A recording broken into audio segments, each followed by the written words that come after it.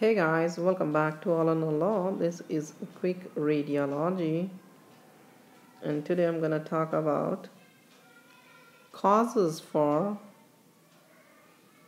rugger jersey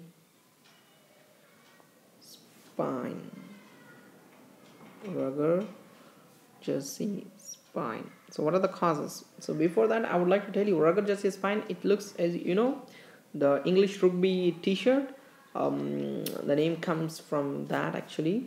So it's nothing but what you call it. They have alternate dense, lucent, dense appearance. Okay.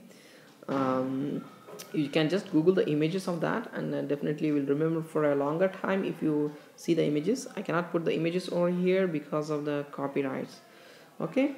What does it describes? It's nothing but it's a prominent sub end plate densities at multiple contiguous levels to produce an alternating what you call dense lucent dense appearance. Just Google the images. Okay guys, so what are the causes? If you see this question in USMLE, you should think of two important causes. Tell me which are those. One is osteopetrosis. Very important is osteopetrosis. Okay, and the other cause that should strike your mind is renal osteodystrophy. Okay, so rugger jersey spine, you see in osteopetrosis and a renal osteodystrophy. Thank you so much for watching this video. Take care.